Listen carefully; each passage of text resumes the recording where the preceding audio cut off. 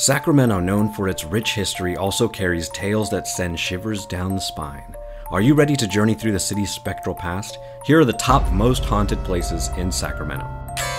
First up is the Sacramento Theater Company.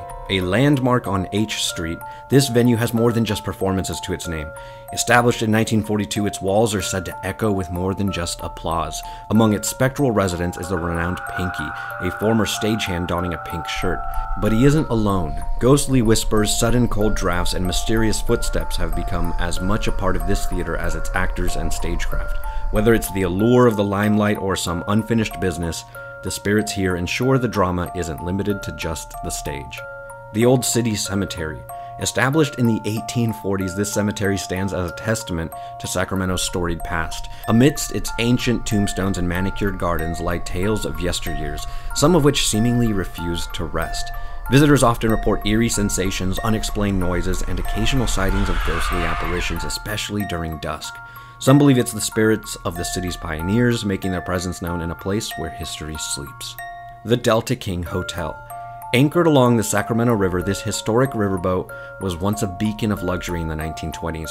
Now a floating hotel, restaurant, and theater, guests and staff often recount tales of spectral encounters. The most famed is the spirit of a young girl often seen wandering the decks or playing in empty rooms. Disembodied voices, the soft giggle of a child, and unseen hands adjusting the settings make staying at the Delta King an experience like no other. The Leland Stanford Mansion. This impressive structure, now a state historic park, was home to one of California's most influential figures, Leland Stanford. However, despite its grandeur, there's a mysterious air to it. Visitors have often mentioned seeing ghostly figures, possibly members of the Stanford family, roaming the halls. The soft sounds of piano music when no one's playing and the fleeting scent of vintage perfumes add to the mansion's enigmatic aura. The Eagle Theater. As Sacramento's first permanent theater, built in 1849, it might have more than just historical plays to its credit. Over the years, there have been accounts of lights flickering without reason, props moving on their own, and ghostly visages appearing during performance.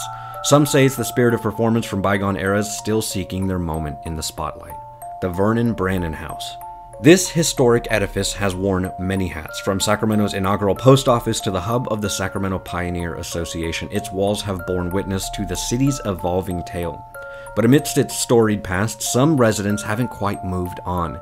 Visitors often speak of a courteous female spirit, who, if you block her path on the stairs, gently whispers, "Excuse me." And if you notice the lights on the upper balcony flickering or turning on by themselves, know that you're not alone. And lastly, the Old Sacramento underground tunnels. Beneath the bustling streets of Old Sacramento lies a labyrinth of tunnels, each echoing with whispers of the past. Originally constructed to raise the city above flood levels, these dark passages have witnessed countless tales. Many who've dared to venture within, especially those in the Old Sac Paranormal Investigation Tour, have reported menacing energies, chilling drafts, and inexplicable noises echoing through the eerie stillness. For those curious souls with an appetite for history and a dash of the mysterious, these locales offer an unforgettable journey into Sacramento's enigmatic side. But remember, with every step, you might just be walking alongside the echoes of the past. There you have it, our top 7 haunted places in Sacramento. If you have a spooky place you think we missed, leave it in the comments. Thank you for watching, and as always, we'll see you next time, Sacramento.